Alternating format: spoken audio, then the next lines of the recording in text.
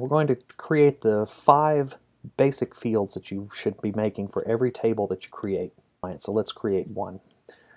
The ID field is a text field, and the point of this is to create a unique identifier for this record. So we are going to give this a calculated value when a record is created. And the function that we're going to use is something from this list called get, and let's see, actually I don't know that it's on this list unless I go to get functions.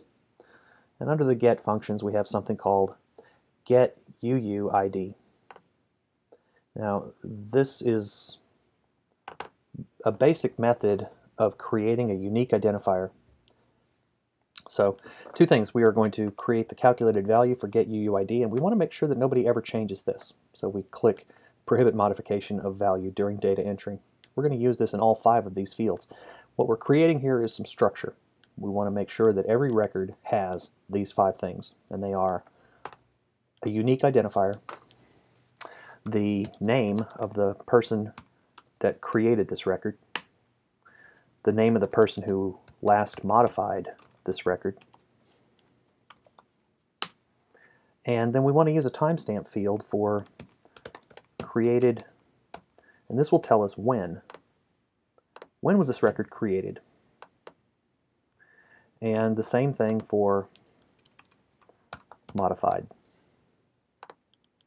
So we have here a field that will hold the name of the person who created this record, who modified it, when did they create it, and when did they modify it. But in order for this to happen automatically, we have to do something similar to this. We're going to go back to the options for the first field here, created by, and we're going to make sure that this auto-enters the creation account name.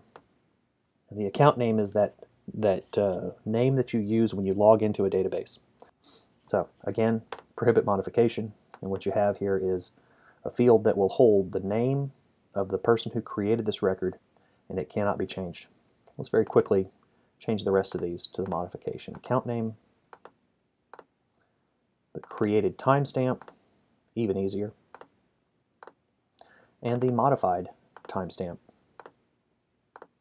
As simple as that. So now what we have is the 5 required fields for a time record.